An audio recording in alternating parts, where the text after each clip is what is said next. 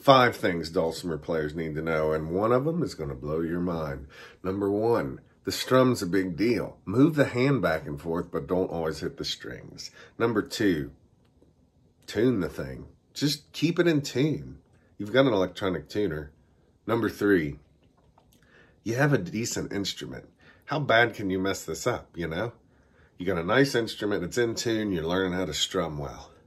Number 4, learn some simple tunes. Quit trying to learn all this hard stuff.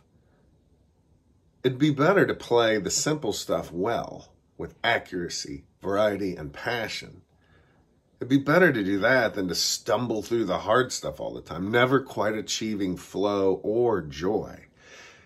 Number 5, and this is the one that's going to blow your mind. If you're not happy, nobody's going to be happy listening to you, not even your cat. How can you be happy? Do all the other stuff from 1 through 4. Find some joy in this. This is not something where you got to be miserable all the time, worried all the time, stumbling and hiccuping through the tunes all the time. The best way you can have happy listeners is for you to be a happy player.